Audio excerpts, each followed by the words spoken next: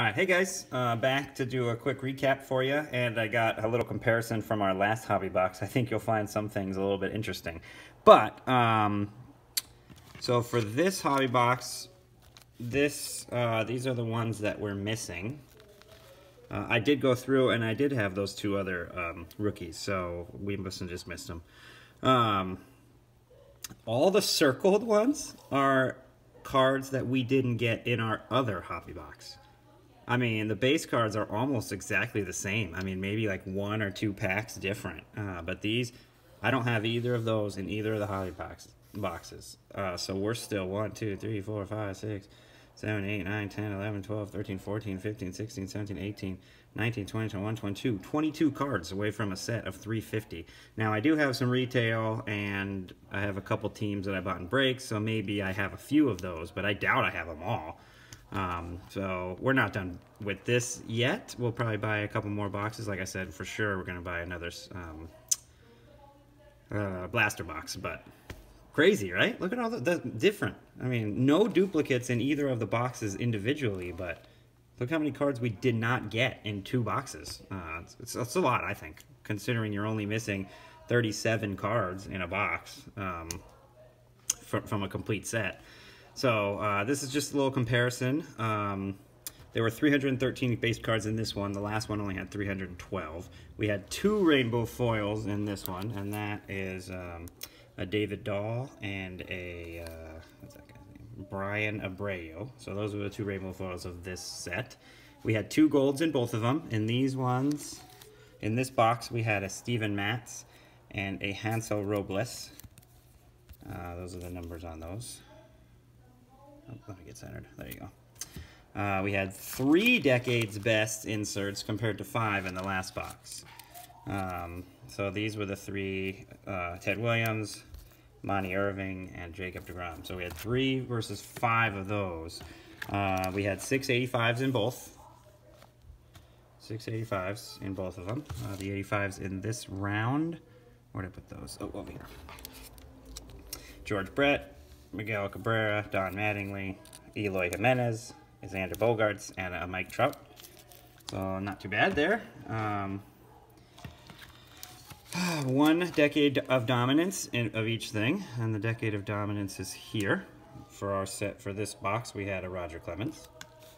1 Topps Now insert advertisement type thing. There's that, Mike Trout in this one. 1 home run challenge in the box. I think that's pretty standard. There's that one. This one was George Springer.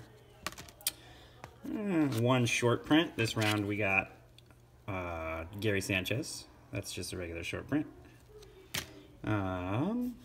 We had a black in this one. And so with the difference of the Decades the Best and the rainbow foil, 1 extra, that's 3 cards. We're, 1 more short of that. And we had 1 blue 85 parallel the last time, but we had a black in this round. Not a great player, but still, black is cool. And that's number 269, 37 out of 69. A black of Trent Thornton out of the Blue Jays. Okay, and then this round we had also a Topps Choice card, which we really like. And that's from 91 Topps. And of Christian Yelich. So a 91 Topps Choice. And then a Decades Next, which we also like that insert, of Julio Urias. And we did not get that in the round 1. And then we had our relic this round was a David Dahl. Last time we had Brian Buxton. Same thing. Major League material. Same thing. So same type of relic there. And then let me just go over. We did get all those 5 rookies. We got the McKay. I don't know if he's as big, but if he hits and pitches, he could be pretty cool to collect. A Bo Bichette, a Jordan Alvarez, an Aquino, and a Gavin Lux. So we missed these 2. I had to find them later as I was sorting. There's our base cards, 100 to 200, and then 200s to 300s. And then we did get 4 silver packs, Ichiro, Frank Thomas, Dylan Cease, and a Cal Ripken. No numbered ones, versus the last time we had the numbered Ohtani, the black. So just pretty interesting. I like to dive a little deeper into these breakdowns. That's probably the nerd in me.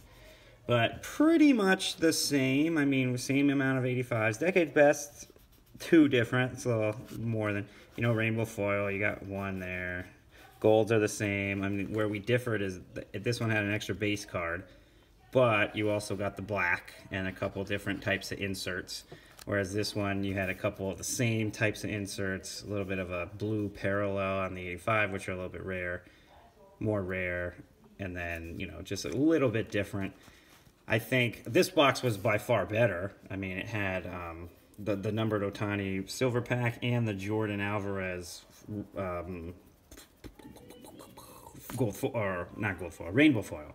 So I mean, just based on value, that one is better. But I do like a little bit of the different types of